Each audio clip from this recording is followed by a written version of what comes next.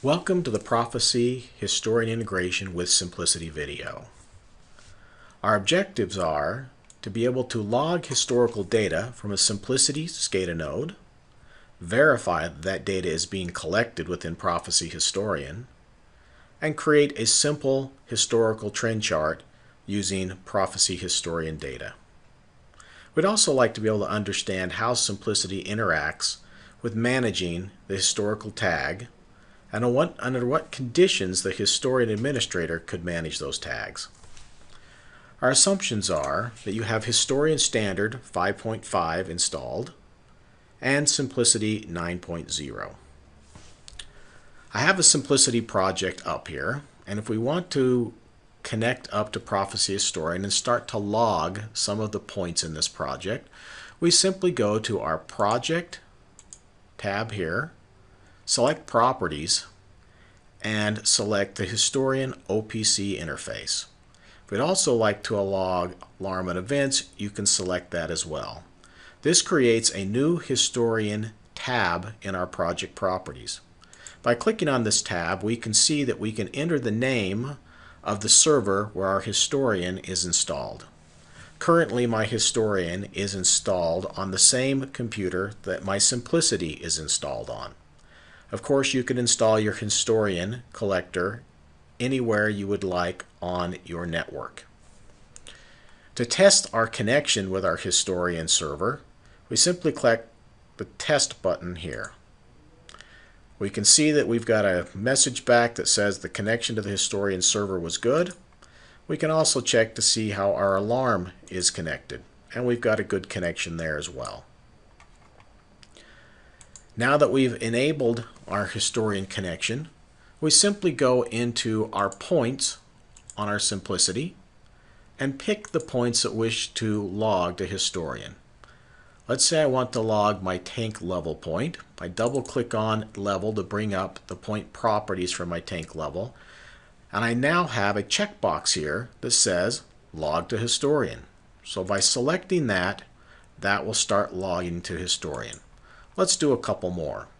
Maybe we want to log our inlet rate and our outlet rate.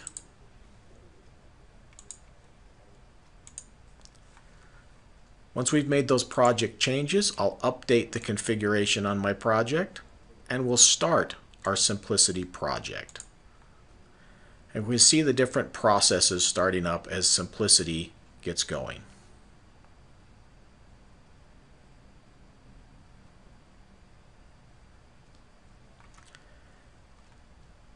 Now that it's up and running, let's go open our Historian Administrator and take a look at what collectors we have out there. I'm going to refresh the list, and we can now see that in our collectors we have the Simplicity HMI OPC server collector running. We can also see we have the OPC alarm and events collector running.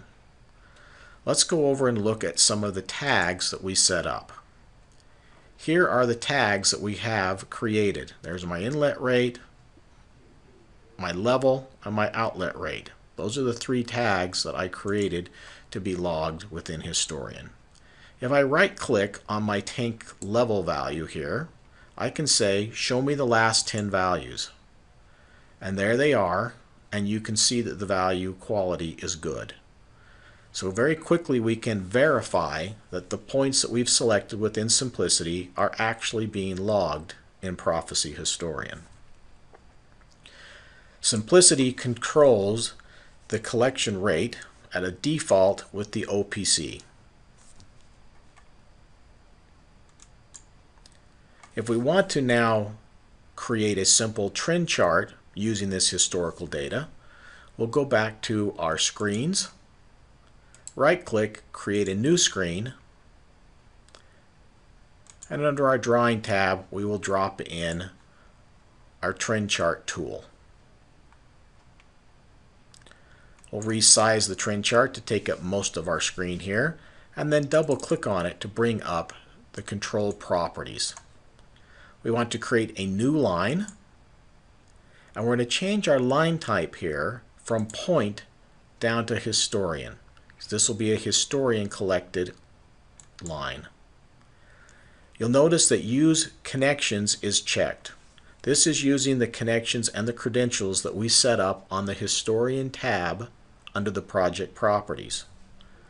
From here, I simply need to go out and search for the tags that I have in Proficy Historian.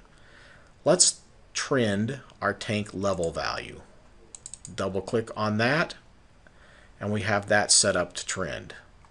Now let's go over to our axes, and let's change our y-axis to red, and we'll label it level. We'll scale this level from 0 to 10,000, and we'll add a few ticks to our line. Now we can see we have our scale from 0 to 10,000 and it's labeled level. Next we need to map the line to its axis. So I highlight that and we chart it on the x-axis over here, y-axis over here. We hit OK, and under our chart we have an auto update interval that we can use for historical trending. And I want to update it every second. And I'm also going to go back to my lines and turn on the auto update. We hit OK to accept that, and then we'll adjust some of our sliders here so that we can read the text and the slider values. From here, let's test our screen by clicking on our light bulb icon. We can see that we have the historical data is being logged, and we can see the value updating on our slider value. We can also see that new information is being added at the update interval of 1 second that we set up within Simplicity. And that's how you set up a simple historian trend chart within Simplicity. Some of the takeaways I'd like to talk about is that starting in Simplicity version 9, you actually get 2 checkboxes under your point properties if you would like to log data to SQL or Historian, or both for that matter. And you can check those on your point properties depending upon what you would like to do there. Simplicity also uses the default OPC collector settings for setting collection rates.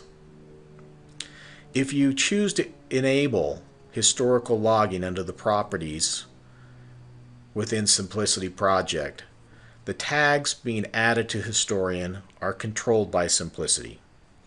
If any Historian tags are added for this collector in the Historian Administrator, they become disabled when Simplicity starts the project. If you wish to control your tags and add tags via the Historian Administrator and not use the Simplicity, simply disable that under the project properties, and Historian can manage its own tags, and they can easily be created through the standard OPC collector interface. Thanks for watching this video.